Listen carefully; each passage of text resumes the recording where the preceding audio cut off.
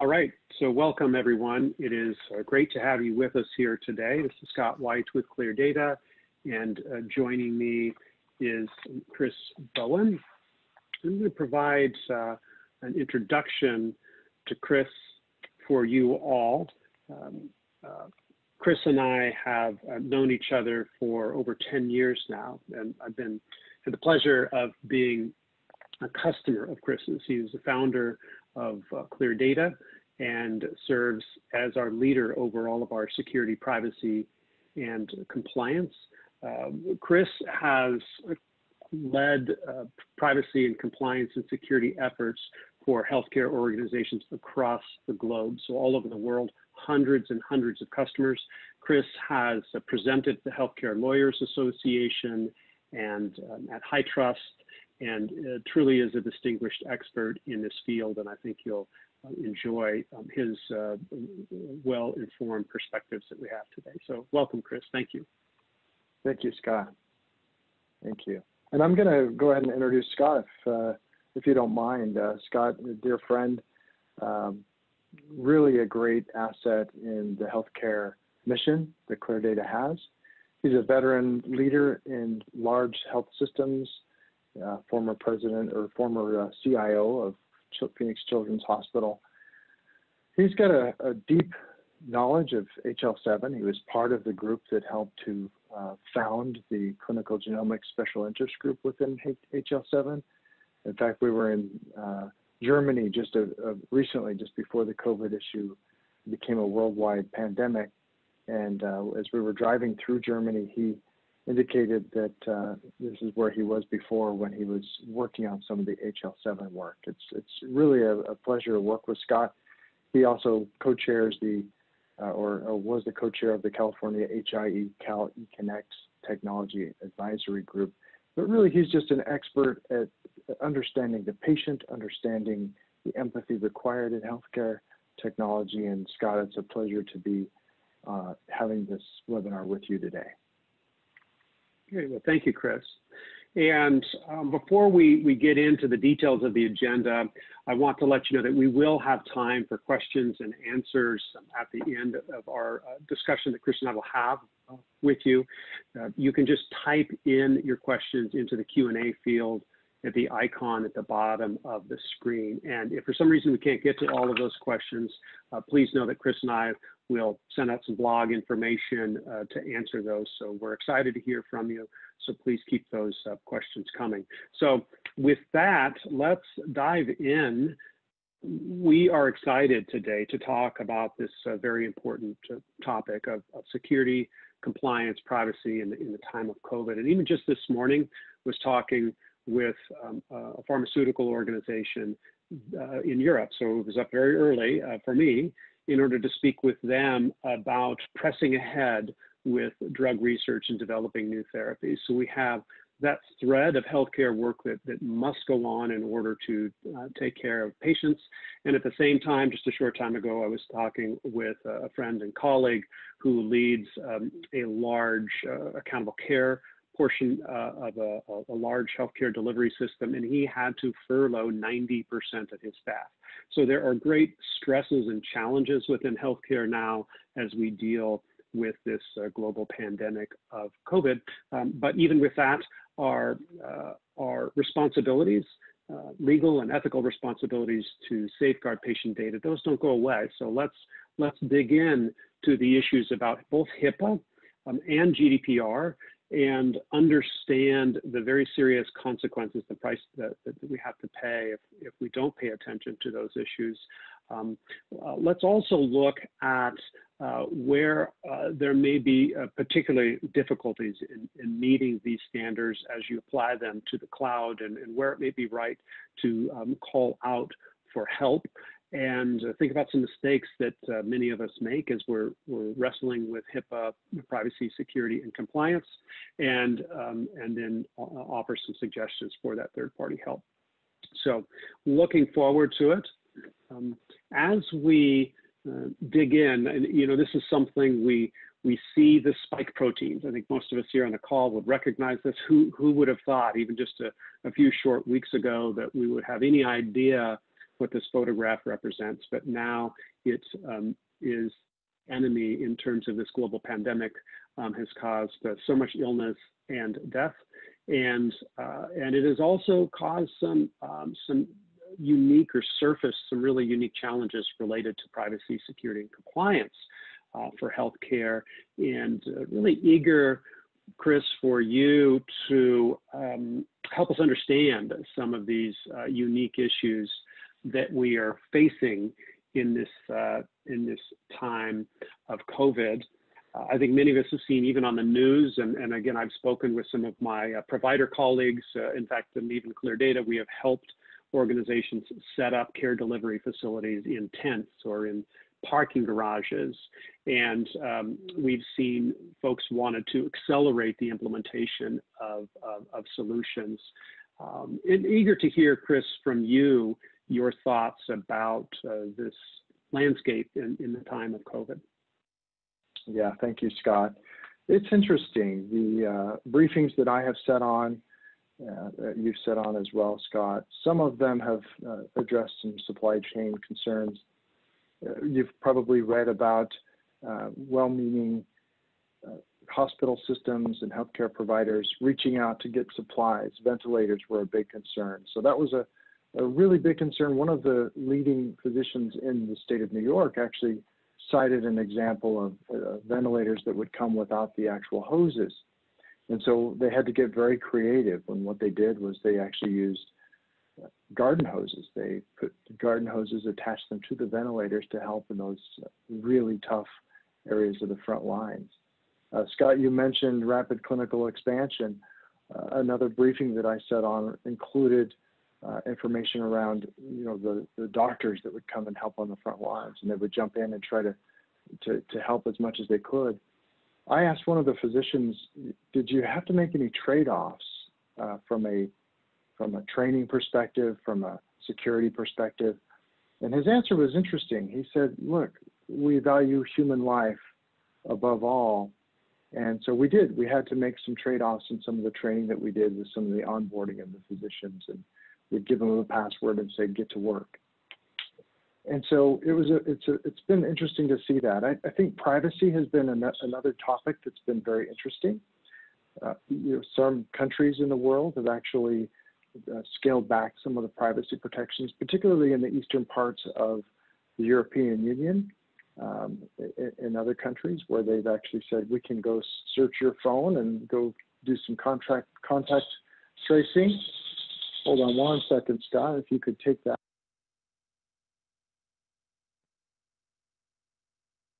Sorry about that. Somebody decided to do some air duct work while we're doing this, so I apologize. But certain other cyber threats, including phishing, spear phishing, they have ramped up. Some of the bad guys in the world have decided they want to take advantage of stealing money from hospital systems or other kinds of outcomes that are just absolutely devastating in the face of a pandemic. So yeah, I'd say there's a lot of different concerns around the world in terms of privacy, security, supply chain, expansion of needs for clinical adeptness.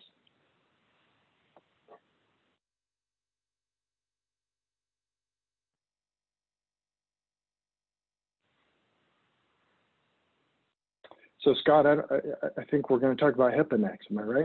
Yeah, so before we get into some of the more the details of these challenges, I think it's important to set the foundation to talk about what is HIPAA. And we see that it is legislation that was passed in 1996, and it's interesting, this element of privacy or security actually isn't even in the title of the legislation. It was really related to portability, and insurance portability was a huge emphasis in the exchange of electronic information, and the privacy piece was, and security and compliance was a piece that was added, although important within that legislation. And Chris, can you share some additional highlights about this foundation and important knowledge that we need to have for HIPAA?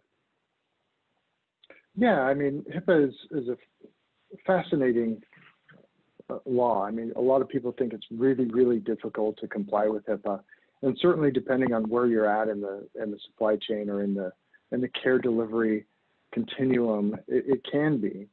But there are certain restrictions that were actually lifted during the peak of the pandemic. Some of these included making sure that telemedicine was being useful in helping to treat patients at the time of need, when the disease was just at its peak, or just as it was starting to peak. But healthcare technology, if you think about some of the cloud technologies that are out there and the services that are innovated over the year, Amazon with unwieldy amount of innovation, around 1,900 services that have been improved, enhanced, changed, or delivered or created in the past year and a half. If you take that and you combine it with the need to comply with HIPAA, it's a daunting task. It's a daunting thing to keep up with. And it requires expert opinions around how to make a cloud service compliant, how to make it work within healthcare, and certainly adhering to the rules, adhering to security threats, and how to adhere to your responsibilities around notification when something goes wrong. Very, very important to the privacy and the security of the patients that we get involved with. So, as a healthcare system. So yeah, I would say on its surface, privacy, security, breach declaration, that seems to be an easy thing to talk about. But when it gets into practice, Scott, it becomes really quite challenging. Yeah, no, I experienced that personally as a provider executive. Many of those systems throughout the country have grown by mergers and acquisitions, and there's legacy systems that they didn't set up, and there may not be the institutional knowledge, and lots of technical complexity, and there are incidents. Incidents do happen, and I've been thankful to see when we've had the appropriate controls and documentation and evidence what a benefit that is to be able to get through incidents, more quickly and without major issues or damage to the patient's reputation or fines or what have you. So good. All right. Well, let's continue, because we might think HIPAA is demanding enough, but there's even more. And globally, it's interesting that we have GDPR. And I think many of us here on the call may think we can tune out for this slide, because we're based in the United States and we see patients in the United States. But I understand, Chris, that we actually do need to pay attention, that if we're an organization that even has a web presence that can be accessed by international residents or even some other factors, that we can be drawn in to at least some of the elements of GDPR. And we even have here states in the United States like California that have implemented GDPR-like legislation that we need to be aware of. So can you help us understand why this is important for us to pay attention to? Yeah, if you think about the COVID-19 pandemic for a minute, and you think about the rush to try to help people survive, let alone not get the disease in the first place, but treat them in the point of care where they need to be treated, a lot of companies in the U.S. have been asked to help globally apply some of the technologies of some of the services abroad. So it's definitely more than, hey, I've got a website, I'm trying to engage digitally the patient population in my region. If I've got a citizen that's in the EU and they reach out to my website, you're right, I've now got to start thinking about that. But even more urgently, if we're working to try to solve a problem, if we're trying to bring a therapeutic to some kind of a use case around COVID, and we're part of that supply chain or part of that effort, then by all means we have to think about what applies to us as a processor, as a sub-processor of the data. We have to understand what state-of-the-art principles are. A lot of times that's left to some other type of standard, ISO 27001, for example. But there are other things around data locality concerns and how you keep track of that data throughout its life cycle that you have to think about. And certainly the fines are very onerous at this point in time, and from the beginning, rather. It's interesting, I think just yesterday we crossed the 2-year birthday of GDPR. So in the first 2 years, they've definitely had some really onerous fines go out.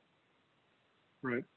Chris, I know in the United States for HIPAA, there's been some relaxation to allow for the rapid rollout of telemedicine. Have you seen any relaxation or flexibility with GDPR? Yeah, I've seen some of the privacy protections rolled back a bit.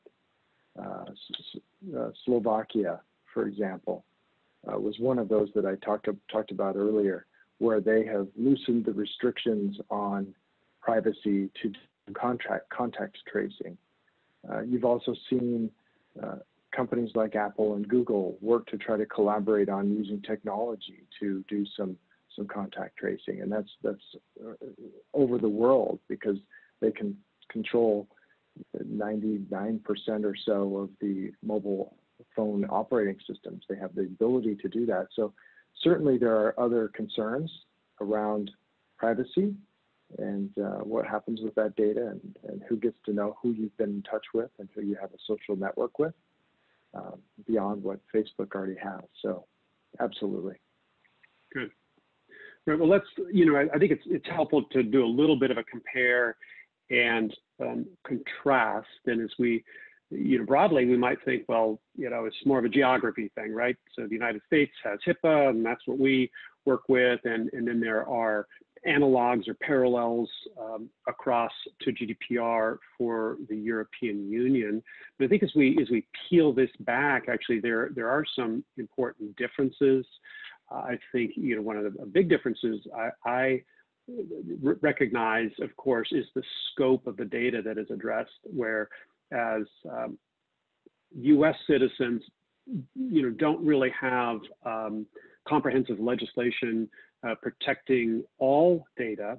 We have HIPAA, which focuses on health data, health information, whereas GDPR is far broader in that it deals with all data, so non-health data, and if you see in the lower right here of this particular screen, for instance, union information and religion and all kinds of things are included, and all kinds of business organizations or relationships that an individual has are covered by GDPR. Are there some other things that we should be thinking about, Chris, highlights from this chart or other comments that would be some compare and contrast? Well, I think it's hard enough for a technology company, a healthcare provider, or part of that ecosystem to understand what data constitutes HIPAA regulated data. It has to cross through what we call the treatment, payment, or operations related to healthcare delivery. GDPR actually does a pretty good job of defining sensitive personal data. It doesn't really matter in what context that data is. If it's one of those things, it's sensitive. And so in a way, I do like how GDPR has defined what data is. It just eliminates a lot of confusion. I would say that you covered it really well, for sure. I think, going into business with someone who has to comply with both GDPR and HIPAA, there are two different agreements that you need to think about. One is that business associate agreement that is mandated by the HHS in HIPAA for the US, and then of course thinking about your data processing agreement, which serves a similar purpose, but outlines the technical and organizational measures by which you agree to comply with throughout that data lifecycle. So I think you covered it really well, though, Scott. Good. Okay. Thank you, Chris. So, we want to be compliant, and we want to, first, I think and foremost, I encourage our own team and have to just ethically steward people's sensitive data. That's just the right thing to do. Beyond that, though, there are some big penalties. Chris, I think you've tracked this. There's the wall of shame that is listed. It's a public website. Can you highlight some of the penalties that you've seen over the years? Yeah, I report these numbers to not only some of our key customers every quarter, but also to our executive leadership and our board. And I feel my heart goes out to these organizations that have been the victim of a data breach. Some of the largest ones, that you see on the screen here, they're still figuring out how to fully remediate all of the reputational issues, and they're spending lots of money trying to rebuild certain of their IT assets and their IT systems, and a lot of that is facilitating move to the cloud. But I would say, yeah, the challenge is keeping that data safe, understanding how to protect it, and it breaks my heart to see a patient record be compromised, because that patient record represents a human being, a mother, a son, a daughter, grandma, whoever that is, now has to live not only with the treatment issues that they're going through the health system, but also now think about how their record might be used for fraudulent purposes. So my heart goes out to them. It also goes out to these organizations that have suffered some of these breaches. Right. Thank you. We have seen some very sophisticated customers who have well-constructed compliance organizations and security teams and infrastructure teams, et cetera. We've still seen them ask for help, and I think that's been interesting.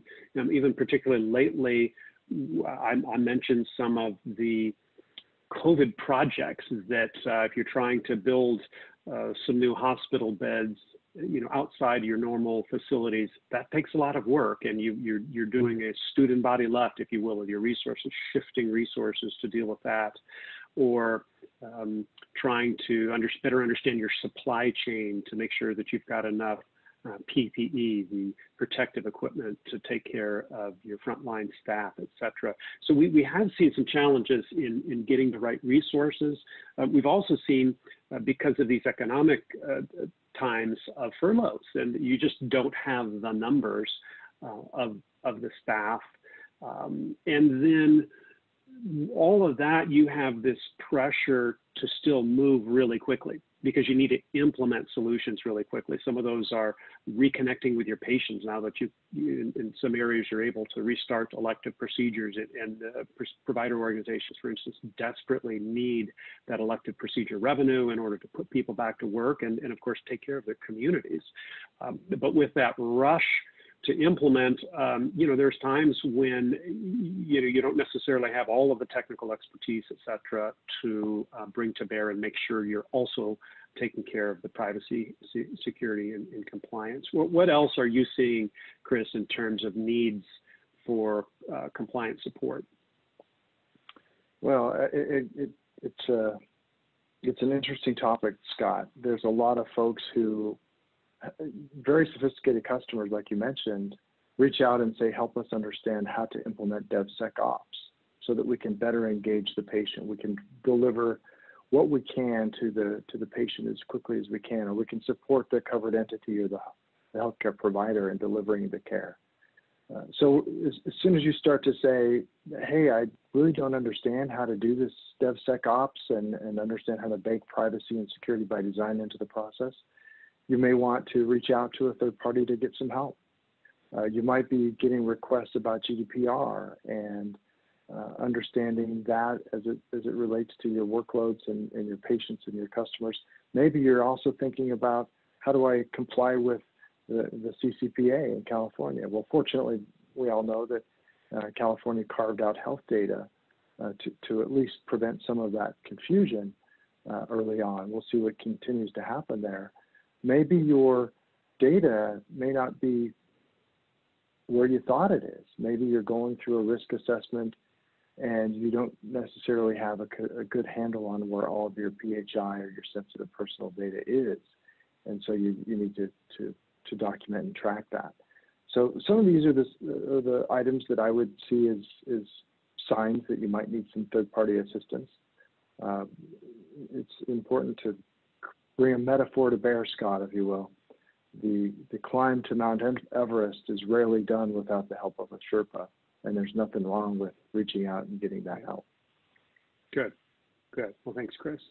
You know, we do hear about this term of parts of the public cloud, for instance, are HIPAA eligible. So there's some super, very secure building blocks, let's call them, that can be used as HIPAA eligible. Then we also, though, think about, well, wait a minute, does that make me HIPAA compliant? There's a difference here. And can you help us, kind of tease that apart, Chris, of when something is HIPAA eligible, what I hear is you have permission to use that for handling PHI, protected health information.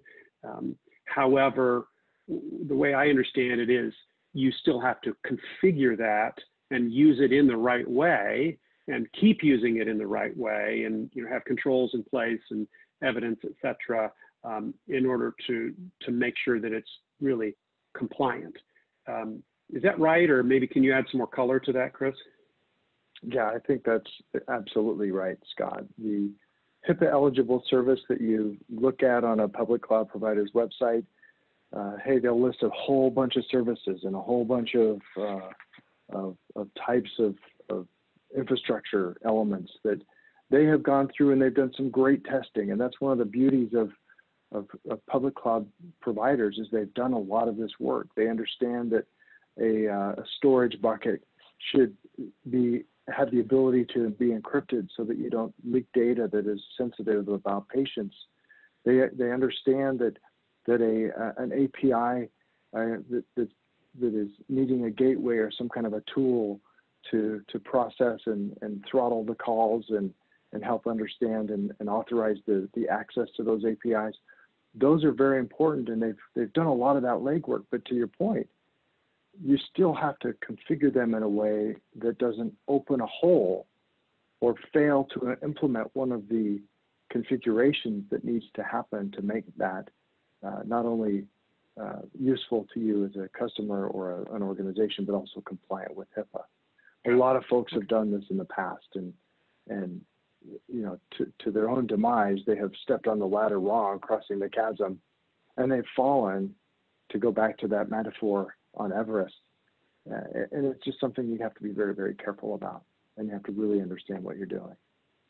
Okay. Well, let's take a little friendly quiz here. So if a cloud service is HIPAA eligible, a healthcare organization can use it to store and transmit PHI and be in compliance. Is that a true statement or a false statement? It's true and false. I think that was a help us there, Chris. True and false. Trick question, yeah. Again, if you use a HIPAA eligible service, you have to configure it in a way that complies with the HIPAA security rule to be used, and that is absolutely can happen if you do it correctly, and it can also not happen if you happen to misconfigure it or fail to understand some of the nuances of infrastructure as code. Okay, well, let's keep this a good idea. Let's keep moving along here with a couple of more questions, like starting in the upper left here. Can a cloud organization use any cloud service that they want? It's probably a pretty easy one. What do you think? Well, sure. The question is, do they want a data breach or not? So if they see that menu of cloud services and offerings, first of all, look for the ones that are HIPAA eligible. Those are where you'd want to start. And secondly, make sure that when you do use that, you configure it the way you need it. Right. Here's another little twist on that, I think, Chris, is that not everything a healthcare organization does relates to PHI. So for instance, if they had, potentially it's your supply chain or other elements of your organization, or you may be dealing even with, some consumer data, for instance, that isn't part of the HIPAA relationship. In that case, they can use services that are not even HIPAA eligible, even though they're a healthcare organization, because the PHI is not flowing through them. So yeah, and I know that we've helped organizations do that. So these are part of the subtleties that I think are really important.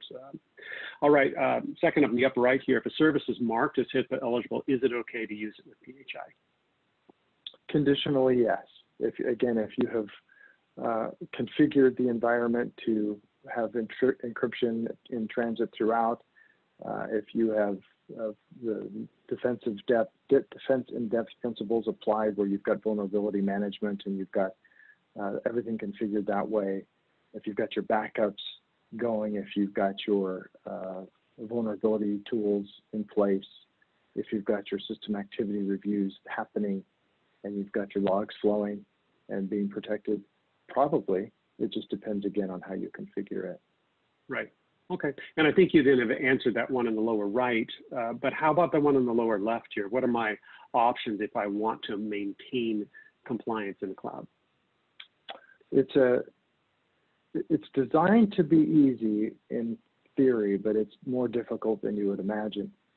Your options are to understand, of course, how you interpret a regulation that was written in 1996, evolved to some degree over the years, and then, of course, the HITECH Act as well. It helps interpret some of those concepts into a modern-day cloud architecture using modern-day DevSecOps processes and continuous integration, continuous deployment of code strategies. So if you take all of that, you can bind the interpretations that you have, and then you build the technical controls that are required to make sure that you are HIPAA compliant for all of those different technical safeguards, then you can use the cloud for HIPAA compliant workloads. But again, that takes work, that takes you away from some of your own innovation, if you will, and it can be a real headwind for cloud adoption. Okay, you talked some about controls, Chris, and I want us to take some more look at that. You know, what do we mean by controls related to cloud services? You mentioned a couple of these things. If you can elaborate, I think that'll be helpful for us to give some more specific examples. Sure, yeah. If we think about encryption, the addressable standard from the HIPAA security rule, you could certainly apply encryption in a way that doesn't really serve you well. And for example, maybe all you're doing to store your data is using some kind of a volume on a compute instance in the cloud, and you say, hey, I've got this database full of PHI, and putting it there, and I'm going to just simply encrypt the volume. Well, that doesn't really help secure the data if you have potentially a malicious insider that can just simply access everything on that volume. So you put things in place that can be preventative in nature, detective in nature, that can help you recover from things like ransomware incidents by putting technical controls or technical features in place that do things on your behalf. Network restrictions is one. Identity and access management restrictions is another. Really, we've mapped in 230 plus controls over 70 different cloud services over the years to address some of these requirements. And I'll tell you, it's been a long journey to do that, but a policy written in Microsoft Word does not replace a policy written in JSON in an infrastructure as code deployment. It just doesn't enforce it. Got it. Well, but it's a pretty unique mix of skills then, Chris, is what I'm hearing, because you have to have the understanding of the legislation and what it means for the data and the data flows. And then, as you just mentioned, you really have to kind of trace and transfer that all the way into, automated hardening. Good. Yeah. With that in mind, I think it's important to understand, who is ClearDATA? What do we do? And it's really external organizations have recognized ClearDATA as a leader in cloud. So there's a few examples here. Just very recently, MedTech Breakthrough Award for healthcare cybersecurity. It was just a matter of weeks ago, and we've had some entrepreneurial leadership awards as well from Entrepreneur Magazine and Innovation from Fast Company you see here as well. So we're thankful to have that external recognition for what we do as a healthcare cloud leader. And just to put it succinctly, we do help protect healthcare data. So for healthcare life science organizations in the cloud, and both PHI in this HIPAA terminology and PII, and ultimately really helping organizations innovate in the cloud. So I'm thankful to be a part of ClearDATA and help address some of those controls that you mentioned before. And in fact, I think this is a good way of our approach. There's different ways of wrestling with these controls and applying them to the cloud in order to become compliant. But I think it's a really clear way of expressing it. From a ClearDATA perspective, on the upper left, we automate, Chris, as you described, in JSON or whatever that automation method is. We take those necessary controls, understand them, and apply them in code so that somebody can quickly then, in the end, on their own, use native APIs in the cloud or use native cloud consoles and just start using it and start taking advantage of those things. And we'll automate all of the hardening and application of those controls. And then on the upper right, there are instances where somebody, whether it's a cloud engineer, application engineer, or code that they've developed, can cause the cloud to drift. It's one of the beauties of cloud. It's very, very flexible. But from a compliance perspective, that actually adds additional complexity because the cloud can drift out of compliance. And ClearDATA has the ability to remediate or bring services and reapply controls, which is important. And then there's this issue of evidence. I know I actually grew to appreciate auditors in my time as a provider leader because they forced me to make sure that there was documentation and that there was evidence that I was actually following the policy or procedure that was required. ClearDATA absolutely helps with that because there's this demonstration, there's this bolus of evidence that you can see real time in a screen, as well as have access to information from prior periods and the ability to export that via PDF, et cetera. All this on the lower left and the middle allows healthcare organizations really not to focus as much on the plumbing of the cloud, but it allows them to accelerate, in the end, healthcare impacting innovation. So how do we cure COVID? How do we contact trace? How do we capture information in electronic medical record and exchange that and have better connectivity with patients and physicians in this digital world and have apply AI and ML to data? That's what we want to be able to do in order to reform healthcare. And ClearDATA, this is the part that we play in that effort. With that in mind, Chris, can you, as we peel this back, help us understand how that works? How do the controls and principles apply here? How does ClearDATA do this? Yeah, Scott. So you described it well in terms of that circle slide. I did like how you talked about having the controls in place, interpreting the regulation. What I like to start with is certainly understanding the regulation. It's really important to know that if you go to France, you probably don't want to put your data there or store your data there unless you have certain certifications issued by the government. If you violate that, for example, you may go to prison. And from what I hear, prison changes a person. But in seriousness, if you think about HIPAA, you think about GDPR, ISO, et cetera, you need to understand what those requirements are. You need to then take on the right side of the slide the cloud service that you want to use. In our case, ClearDATA listens to our customers and to the market, and we apply or we create technical controls that align the regulation with the specific cloud service so that when you do use it, you can use it in a way that's not only HIPAA eligible, but is as hardened and pre-configured as possible so that you can almost use it out of the box without having to do much configuration at all. Again, it's a powerful way to do it. I did mention GDPR just a few minutes ago. We have a question, Scott, I want to answer from the audience, from Jacob. And Jacob's question was really, does GDPR's right to be forgotten apply to de-identified patient data used for research? The answer is if it's really de-identified, then it's really not identifiable data, and it would be excluded. The real question, though, is can it be re-identified? And there's great debate that happens and that's happening now on exactly how can that data be re-identified using the things you just talked about, like artificial intelligence, machine learning, other kinds of information.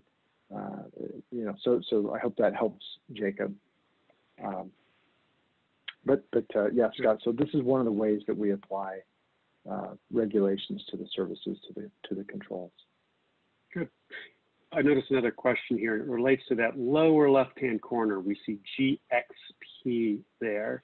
And Chris, we support GXP. That's a complex topic, though, because I think there's interplay between the customer's quality management system and the application, and there's many layers to that. So can you talk about some of the foundational controls that we have that support an organization's application of GXP and how we do that? Yeah, absolutely. And in fact, Manoj asked the same type of question around, do we provide 21 CFR Part 11 compliance service as well? And certainly good manufacturing processes go beyond just that. And it's certainly a broader topic. So yes, ClearDATA works with customers who need those kinds of rigor and those kinds of controls. We do align to not only the FDA side of the world, but to really create a baseline, we align really to ISO 13485 that allows us to build the controls, the traceability, the change requirements, the documentation necessary to support some of those workloads. It's really an important marketplace. It's an important part of the healthcare ecosystem. And many customers over time have built an application that then becomes part of a decision-making process for health treatment. And quickly and easily, the developers can fall into FDA type of regulatory requirements. So very important to understand that before going in. Good question. Thanks, Chris. So that was the PowerPoint view, Chris, of this application from the regulatory regime to the controls to the cloud services you just walked us through. I think it's interesting to see that, beyond the PowerPoint, there's actually a solution. And in this case, this is our ClearDATA's Comply platform. And one of the things I've found very helpful is the traceability that is quite explicit. So for instance, in this particular slide that we see here, this is just one example, and we could look at AWS or Azure or Google's cloud, and there are many different elements that we could look at here. But in this visualization here, we have just what you described in the slide in software. So we have the HIPAA regulation highlighted, the 45 CFR 164, and that is highlighted. And then we have to the left, what does that mean? And we have ClearDATA's interpretation, and it's not an opaque interpretation, it's an explicit interpretation of what that means. And then as it goes down, we see audit logging is highlighted here, for instance. We see, well, how do we specifically apply that legislation traced to our interpretation and applying it specifically to Azure Container Registry and what it means. And so I think that explicit traceability is helpful for customers to have confidence as they're configuring and operating a system, but also very importantly for auditors or others that need evidence, it's all very visible here for them. So it's a way of actually embodying those concepts into software. Yeah, and I'll comment, Scott, you have really good eyes because I could hardly see that screen, but okay. Kudos to your eye health. Good to your point. It also helps the developers. You know, when they start to develop a service, wouldn't it be nice for them to understand, hey, if I've got to comply with this requirement, this is how this cloud service should be used or configured. Absolutely. Good. Now, there are some pitfalls, some very common mistakes, Chris, and I would like you to help us understand, you know, particularly you've talked about DevOps and automation and CI/CD. I mean, we want to be moving fast and use the latest development tools, the latest development methods, but there's some ways that we can get tripped up. So if you can help us with that, what are some of these common mistakes? One of the things that allows you to prepare for a threat is to model a threat. And what that really means is sit down, take a look at your workload, take a look at your application and how it's being used, and try to come up with different threats that could be exploited against that workload or that application. Doing that is really the first step. Once you figure out your threats, once you've modeled what they could be, then start to create some plans around how to mitigate those threats. That's the number one thing you can do to prepare, is to not wait for a threat to happen, but to really sit down, model it beforehand, and try to come up with a game plan to prevent it from ever happening. By the way, I will say this, and I love people. I'm a people person, but people are the greatest risk usually in any kind of a technology that needs to secure sensitive information. It's just wrought with potential misconfigurations and things like that. So keep people in that threat modeling scenario as well. That's what I would say. Good. All right. Well, I know time is tight, so I'll want to help us move through these next four elements, if you can help us, Chris. Yeah, data sprawl. We mentioned PHI inventory. We mentioned understanding where your data is at. I would encourage those of you listening to go to the datamap.org. It's a project by Harvard that is trying to map the data stopping points throughout the treatment care cycle. It's fascinating. There's probably over 100 places your data goes with one visit to a doctor. So understanding that from a covered entity or a provider perspective, understanding how your data flows from a technology partner perspective, very, very hard to do unless you have the right tools, the right partners, the right help. But if you don't know where your PHI or your sensitive personal data is, how on earth are you going to protect it? You really have to get that down. Right. And our third configuration, yes. That one is a classic. Again, if you have relied upon humans to configure all of your cloud infrastructure every time, they're likely to make a mistake. And so wherever you can, if you can remove manual steps from the process and use automation, cloud makes it relatively very easy to do, then HIPAA compliance is not as difficult as it may be if you do it manually. So misconfiguration certainly is one of the biggest causes of the biggest data breaches in the history. Got it. All right. And fourth? Yeah, we talked about automation. If you have a threat model and you know some of the threats that might happen, build automation to prevent those threats from happening. Use third-party tools that can help you prevent something from happening. If you, again, can eliminate the human element from it, humans still need to help write the code. So humans are still very important. But when they do write that code, it's important to check that work using automation as well, and going back to the DevSecOps lifecycle. Right. And resources are tight. So how about this one?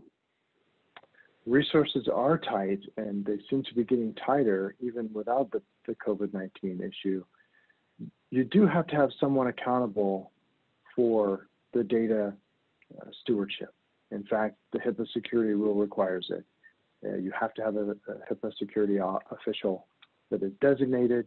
In GDPR world, you have to have a data protection officer that reports to the highest level of the organization, and certainly you can't just fire that person because you don't like what they have said about you and your protection of data. There's actual legislation that prohibits some of that. So not a place to scrimp on budget, even where it's tight. Obviously, you have to do what you can and be reasonable about your spend, but this is one of those areas that we have to think about.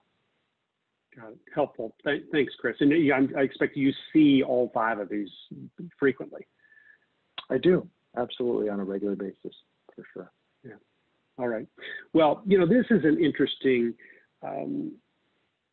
concept here. This advantage of DevSecOps. So it's adding the sec, if you will, and we could probably spend. In fact, we probably should, Chris. You and I have a full another session on this topic, but maybe if you could just introduce the concept here. Yeah, it's a complex model, not so much to look at, but to practice. So on the left side, if you think about the build process, you need to start your development with a code analysis. When you start with your plan right there in the middle, you start to code, you do your static analysis. That means you run some automation against your code. You then have someone do a code review. And then as you're building, you do a penetration test right before you start the release process. You make sure that there's no holes in the application. Then you make sure that you validate the compliance against the regulations by which you have to comply. And then you start the release process. You have to then start logging this stuff in a way that's traceable. You then have to deploy that into production. It gets more difficult. Then you start to apply all of the threat intelligence, the monitoring, the operations, detection, response, and then you start monitoring, and then you start to do the process all over again. It's a never-ending loop. It's designed that way to be DevSecOps in perpetuity, and that takes a lot of work and discipline and organizational culture and those kinds of considerations. Well, that probably really brings us to this other topic of, Chris, what you just explained. I mean, DevSecOps makes a lot of sense. It's woven into the process as opposed to sort of an afterthought that's kind of bolted on or stuck on, and that seems to be an area where others can turn to, people who've been doing that for years or have done it hundreds of times, and I think those are examples of where third parties can help address those 5 things, those common mistakes, or help an organization move into this DevSecOps world. Are there other thoughts, Chris, on where third parties can help? Yeah, we had just before we get to that, we had another attendee ask the question, where does two-factor authentication fit in all of these? And certainly we didn't call out every control, but that is one of the most important controls, especially if you start to think about APIs and how they consume data and how you can, depending upon what the API is, how you can help secure some of those tooling areas. But MFA, multi-factor authentication, has prevented an innumerable number of breaches because of that. So great call out. Don't forget to have the two-factor authentication. Coming back, Scott, how can third-party expertise help?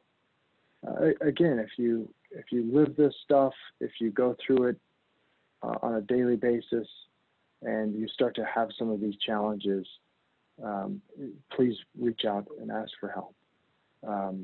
Third parties can do everything from help you form your code to help you provision your cloud services to how to secure your containers, how to leverage microservice types of architecture, and even get into the serverless technology as things start to continue to evolve. But really rely on those third parties. They can certainly help. Good.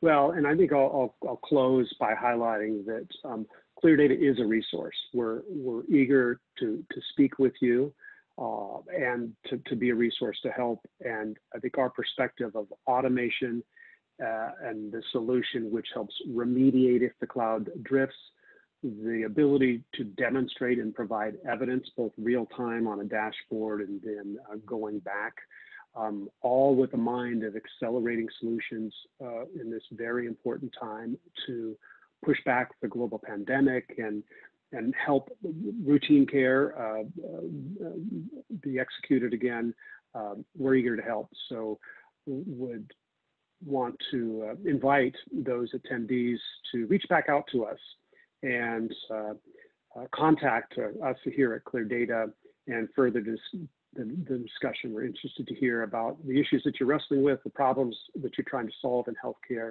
and how we can help you. So with that, Chris, really appreciate your insights and your comments and the knowledge that you have in the space and sharing some of those with the group today. Very much appreciate it, and look forward to talking with you and with our attendees again. So thank you all.